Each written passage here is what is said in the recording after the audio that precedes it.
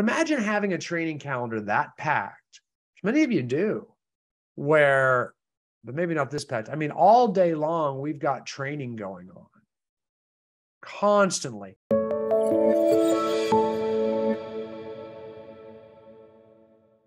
Now, depending on the organization, it is very important that your organization, whether you could be a solo agent, you could be a real estate team, or you could be a brokerage. It is very essential to remain production-centric in your thinking, okay? There's two types of training out there in this universe for agents, and there's two different ways you can focus your time. Either business servicing or income producing, okay? I'll give you an example. People will come to me and say, I need coaching or training. Everybody wants to be coached and trained on business servicing. In other words, how to handle a client, customer service. And you get this training and this stuff is everywhere. It is absolutely everywhere. It flows across the board. And it's how do I fill out a listing agreement? How do I conduct a buyer consultation appointment? How do I hold an open house? How do I fill out these disclosures? How do I handle a client? That you can find everywhere. How do I use the MLS system? And notice no one has a problem with that. They go to that training. Yet 33% of agents are quitting in the first year and 87% don't make it 5 years. Yet they all devote all their time to business servicing. I'm yet to see any agent that had a hard time with their confidence and ability to service their clients to the point where they quit because of it. Everybody quits real estate for the same reason. They didn't get enough business to stay in it. So how much time do you devote towards income servicing, learning, training, coaching, and actual activities to generate business? That's the key. And most agents, it's a tiny percentage of their day and their week. Yet that's the biggest need they have. And that is what leads them to all their goals and all their family and future happiness. Then you look at what percentage of your time do you spend on income producing activities? Next to none. So by your business or your organization being production centric has everything to do with devoting your time and training to income producing activities, to increase production. I mean, that's why I exist. That's why my company exists. It's because that training is just few and far between out there. And I look at the biggest need for our industry amongst agents and the real estate is the biggest need, clearly. 33% first year, 87% don't make it 5 years. Those failure rates are out of control. To me, that's the most glaring problem in our industry is agents just don't succeed. And the systems, tools, training, not out there to do it. So if you want to have a successful organization, I would make sure those systems and tools are there so those activities do occur. And you do that by making the organization production centric. We focus on training, activities, coaching around business generation, business conversion, how to generate leads, how to convert leads. I am not worried about a willingness to learn how to service clients. Like I said, everybody always shows up for that. You'll have that down. But how much do you infuse this type of training through our agent onboarding calendar, through our first quarter checklist, their first quarter in the business, and through our office training calendar? Okay, so I'm going to show you that as well too. Can you imagine an organization, and I have led organizations and owned organizations that do this, but imagine having a training calendar that packed, which many of you do, but maybe not this packed. I mean, all day long, we've got training going on constantly. And yes, there is some business servicing training in here, but we've got lots of income producing training, even like hands-on, like we got masterminds where we got calibrations, right? We got Money Monday nights where people are coming in to do call-a-thons where they're prospecting every evening, where they're actually lead generating together, where agents are getting together and sharing different ideas in a mastermind. Look, they're lead generating during the day together for 2 hours or an hour and a half, whatever that's at. I can't see, the writing so small, it's so packed, and I'm so old. right? Maybe they're having competitions where they're battling on listing presentations, back and forth, role playing their listings. Everybody learns from each other and gets practice on theirs. Masterminding again together on Fridays. Courses on how to get leads with social media. How does an organization train this? Man, they you know what they do is they use different people to train in their different specialties, right? You got agents and leaders and throughout the organization, and if you provide them with training from other leaders, agents will step up to train themselves. You just got to create a production-centric culture, because there's a lot of offices that talk about their culture out there. But I really think that culture is more like the first letters of the word cult. And that's more of a negative sense.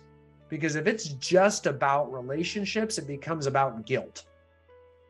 Like, I'm here because I like them, or they're just my friends. That's cool, but I mean, someone starts not selling enough real estate over time, they're just staying out of guilt, and they could never leave because they would break up with these relationships, and people generally don't want to be confrontational.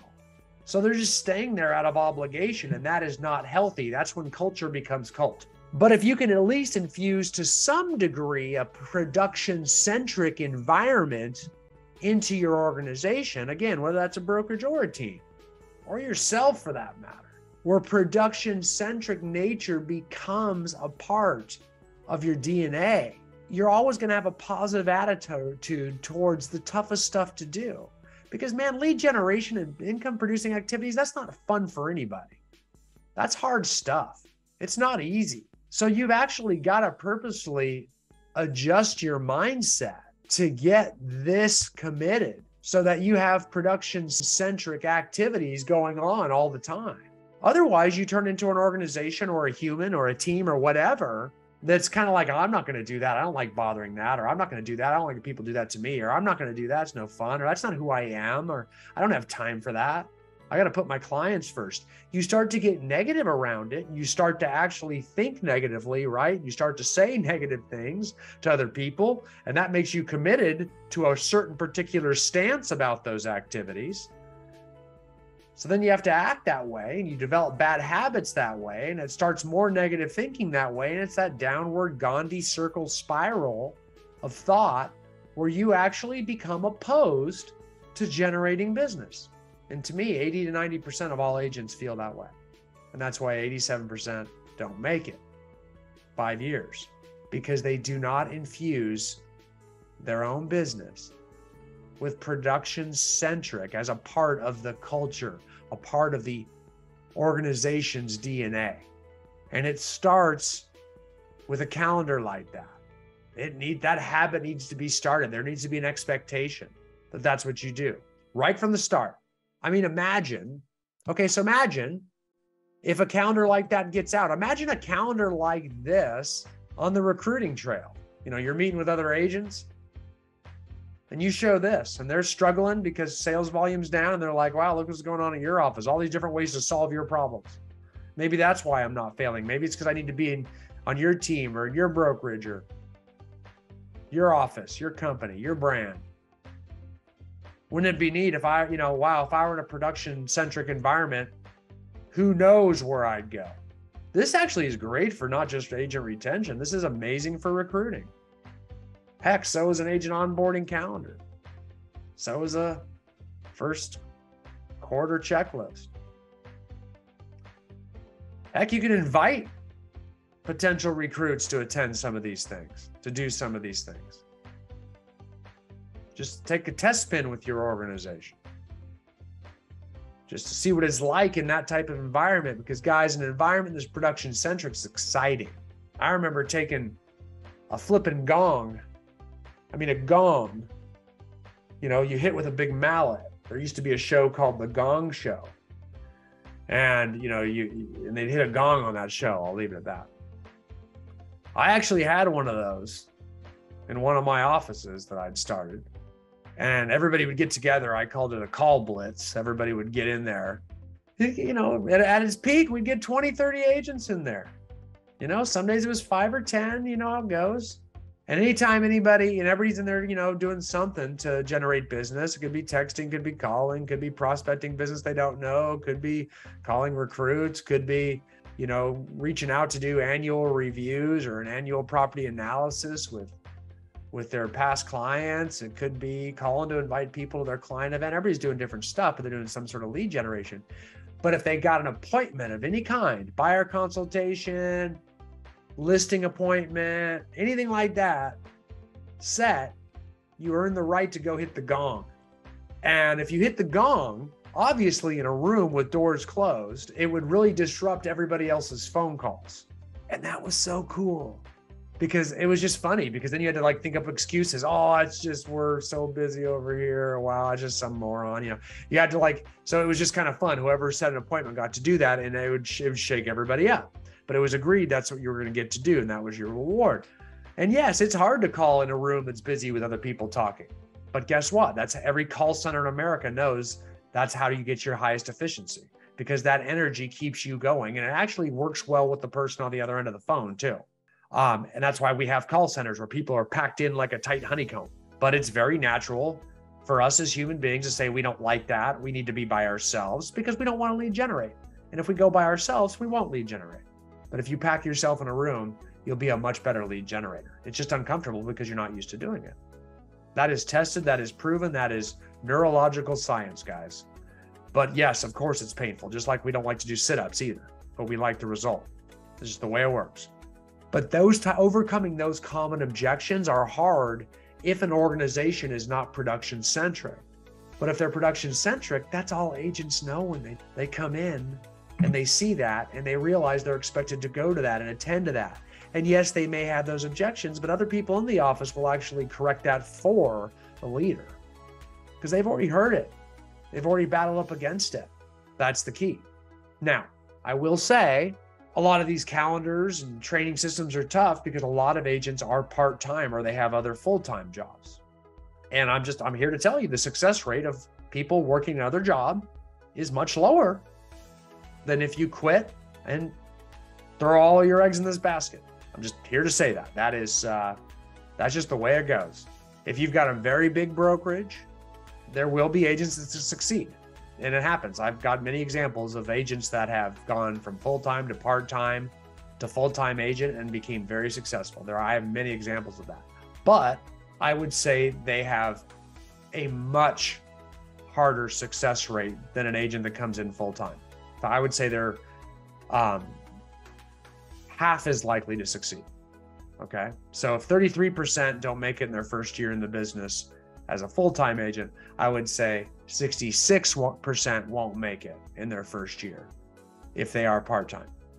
So there'll be a lot of small brokerages, small teams that don't take on part-time for that reason, because with that becomes drama. They can never show up for things. They're never available to show clients. They're never available to hold open houses, or they're never available to lead generate. I mean, you can see what it's like after, imagine coming home from a full-time job. They always think, oh, no problem, I'll be able to work on my database then. No, they won't. They'll be exhausted. Full-time job, there's no way you're going to put your database together. I mean, it's really, really hard. So trying to schedule and trying to do things at night is hard anyway. I don't care who you are. You have most energy in the morning. So, when they working is very important too. So it's very tough. I'm going to be straight with you on that one. The success rate is much lower. So a lot of smaller brokerages will not allow that. And if they do allow it, just understand you're going to probably have to create a custom agent onboarding calendar for them, because they're not going to be able to attend a lot of the things that are regularly scheduled in your office. So you're going to have custom calendars, and depending on how part-time they are, if they work 9 to 5, oh goodness, it's going to be really hard. They're just going to have to be real slow. There's going to be a lot of people that want to see property during the day. Most people don't want to see property at night. Sorry, I would never want to see property at night. I'm tired. That's when my time with my kids. I'm exhausted. I'll take off work, or I don't work at those times, or I have flexibility in my job. Really hard to succeed if you have another full-time job. Just here to tell you. And if you got another full-time job, I would do everything I can to cut that cord. Figure out exactly how much time it's going to take you to earn a certain amount of money, and then cut the cord. You need to have this much money in the bank saved up to get you through 3 months of expenses. So find out what that number is. And you need to have this many clients under contract. But life gets in the way. I mean, you only have so many Saturdays and Sundays. So you're going to have baby showers, birthday parties. You're going to have other commitments. And at nights, you're going to have other commitments. So it's just really hard. And you're going to be tired. So it's just really, really hard. So I always encourage people to quit the other job, because it's going to be too hard to do all the stuff you need to do to bridge that gap and get some income in your first 6 months to a year. Otherwise, it's going to take forever. If you're a leader of an organization that's bringing that person on, understand there's a good chance that they're going to quit and leave you. And, because what they're going to do is they're going to close a transaction and say, hey, I mean, I'm never, I need more business. I need more leads, but it's hard to give them leads because I'm never available to show them or service them. They're going to say, I need to go to a discount brokerage that doesn't charge me anything because I need to keep every bit of my commission check, because they can't receive the value that a production-centric company or organization does. They can't. They just don't have time to do all that learning. They just want the leads and they want the money. And that's going to be very frustrating for you if you have a production-centric organization to provide them with value, because they don't have time for the accountability. They don't have time to get better. They don't have time to learn. They don't have time, for anything. And that's going to get frustrating. And that usually causes drama, and it causes very, very unhealthy exits from teams. So they end up just leaving. If they're going to stay on your organization, I would suggest they set up a referral network where they actually get paid referral fees just to refer them to somebody who is full-time. So they get something if they have a full-time job, so that someone can, actually properly serve these clients, especially in low inventory market when there aren't a lot of listings. My goodness. I mean, how are we going to wait for you to be available to show me a home? If you're busy one night, you're busy all day at your job, we might miss out. The house sells to somebody else because you're just not available enough. So that's going to happen a ton. So I'd rather see them refer in, then they can take their time as long as they want to try to do all this learning on their own through a to-do list or through a customized calendar. And that's how I'd handle those that are not producing.